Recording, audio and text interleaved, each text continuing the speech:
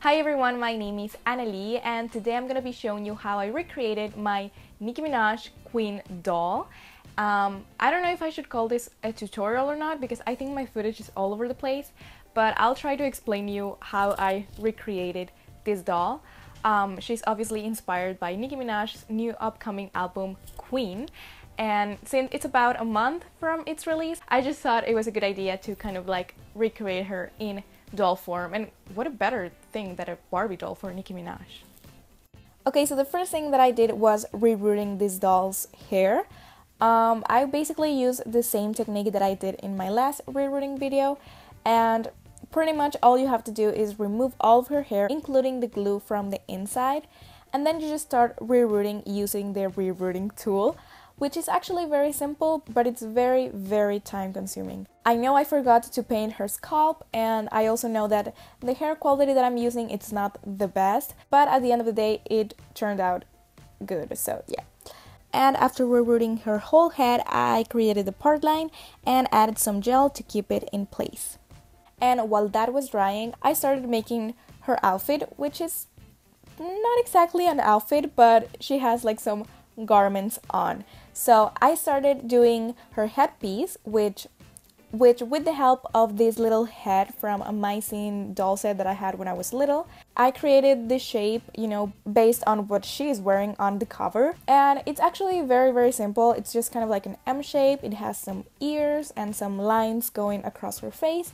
It looks a little bit of a superhero kind of thing, but at the end it will look nice, I promise. I also made two little circles to be the nipple covers.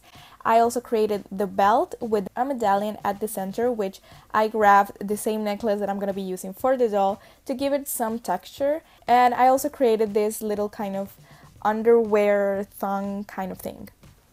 I let that dry completely to then start painting. To paint all of the accessories, I used this gold pigment, which is actually used for cake decoration, but when you mix it with glue, it turns out very nicely. So I painted all of the accessories. While everything was drying, I started creating the accessory for the headpiece. For this, I literally took some beads and started making them. I made long pieces that were going to be double. So that means that I created a design, and then when I reached the length that I wanted, I made a knot, and then I started beading again, but it was backwards. So the design was gonna be the same when you fold it in half. I don't know if I'm explaining myself correctly. And I created 4 of these long strips for each side. When everything was dry, I started decorating the rest of the garments that I previously did.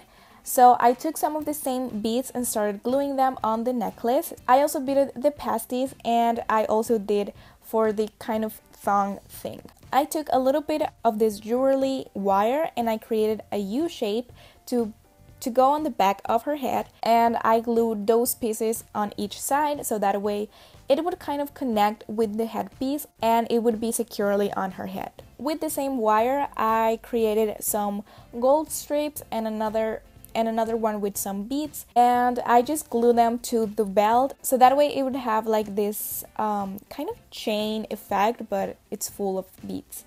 And after that, she was basically done. So I took my doll where I had this kind of like tree trunk. I took some pictures and then I was going to edit it to look like the album cover. For this, I went to Photoshop, and the process is actually quite simple. I just kind of like deleted the background and created this grading effect. I put on the logo and I tried to erase all of the joints to make it look a little bit more realistic. And after adding some filters, it was basically done. Okay, so I think that's basically it. I already showed you the result at the beginning, and it was not a difficult doll to recreate. It was only kind of like a lot of work. And I'm sorry if I didn't show like some details like this fabric, and I think I left aside some details that I didn't record, but they are quite obvious and not that difficult, so yeah.